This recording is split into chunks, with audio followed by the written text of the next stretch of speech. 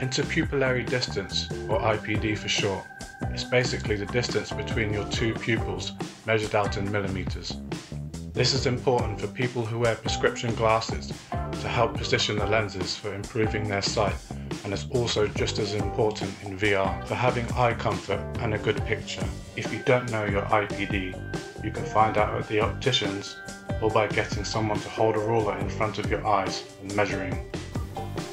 The Quest 2 stock IPD settings are on a sliding mechanism which you can move by hand, and the numbers are: Setting 1, 58mm IPD, Setting 2, 63mm IPD, Setting 3, 68mm IPD. Oculus recommends these configs. If your IPD is 61mm or smaller, use Setting 1. If your IPD is 61mm to 66mm, use Setting 2.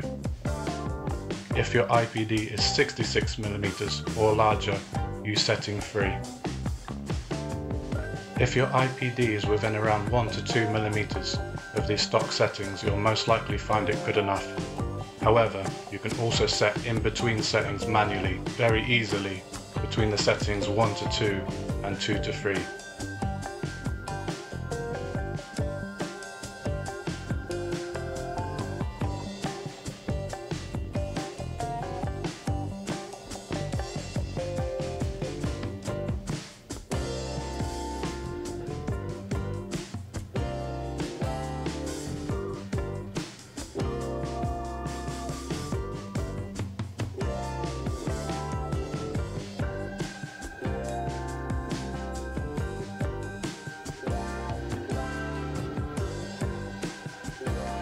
Lastly, John Carmack of Oculus has stated there will most likely be small software changes that will help with distortion and chromatic aberration, although when or if we get this update, nobody knows.